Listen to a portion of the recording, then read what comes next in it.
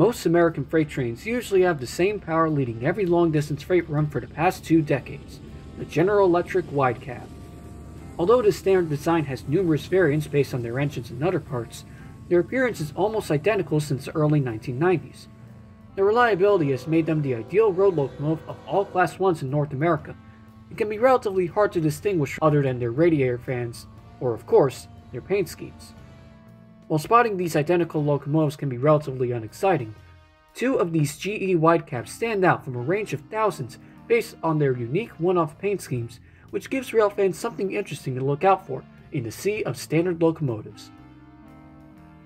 Although the 9 in the -9 series name represents the 1990s, the real story of these 2 engines and others like them dates all the way back to 1976, with the introduction of the C30-7, built by the same manufacturer.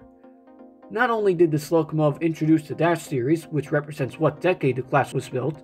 but it also debuted the successful GE 7FDL-8 prime mover, an engine that will be used on later GE models including the -8 and -9.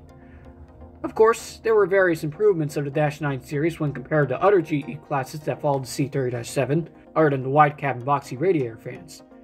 In the case of this episode, the C44-9W had 6 axles as denoted by the C, 4,400 horsepower as denoted by the 44, the -9 standing for the 1990s, and the W stood for wide cab, as this series was equipped with split cooling, high-ad or high-adhesion trucks, tube lowers, and electric fuel injection, with the last of these upgrades being key for new environmental regulations for locomotives. Additionally, the use of microprocessors and new computers only added to the operational efficiency and low cost of the newest engines from GE, as this locomotive model instantly became a bestseller among all Class 1s, with a whopping 3,668 units being built during their 11 years of production, thus being the second most numerous class of GE locomotives ever produced, second only to its successor, the Evolution series, or GEVO. Almost half of these -9s would be purchased by the newly established Burlington Northern Santa Fe, or BNSF, with their first batch being painted in the somewhat short-lived Heritage 1 or H1 paint scheme, and were numbered 960 to 1123, with the locomotives to be focused on being built towards the beginning and end of the order, with 965 built in August 1996, and 1063 built in November of the same year. Once in service, 965 and 1063 along with the other 1600-9s on the BNSF roster roam throughout the entire system as they are the primary road engines pulling intermodals and mixed freights alike, from the wooded mountains of the ex-Burlington Northern to the dry plains of the ex-Santa Fe, as well as the occasional visit off of BNSF trackages for power. Of course, no one locomotive has a perfect operational history, and sometimes parts have to be replaced.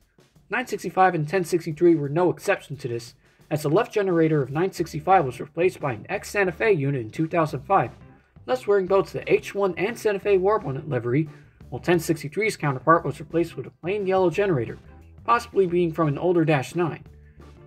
However, most locomotives start to wear out over time, with the average lifespan of a GE engine usually being between 20 and 30 years.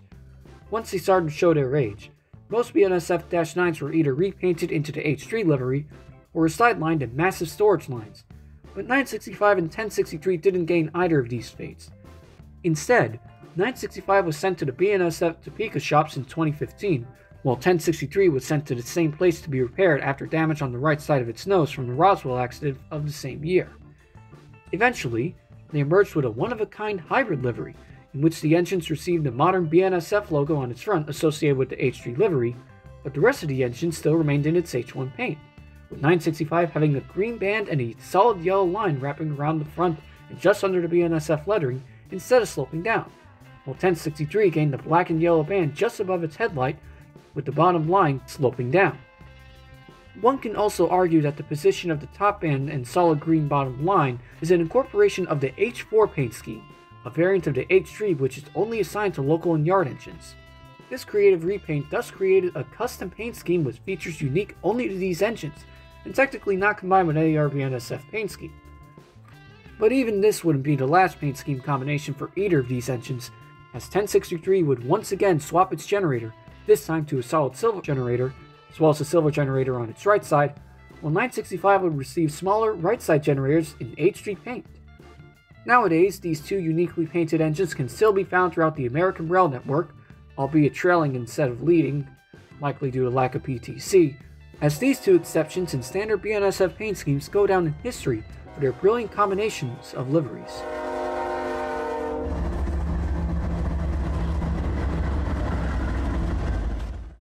Thank you all for watching this episode of Remarkable Engines. The story of these two engines are noteworthy as they avoided storage and retirement in style by showcasing creative combinations of the various liveries of BNSF.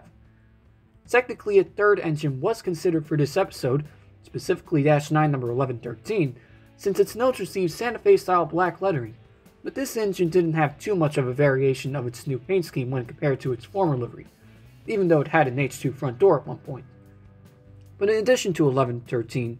these few Dash 9s represent how a simple change of parts and mixing of liveries can provide great opportunities in rail fitting as exceptions to the norm of railroading. Thank you again for watching. Credit for all the photos used go to their respective photographers, and if you enjoyed this video, don't forget to like and subscribe for more. Have a good day.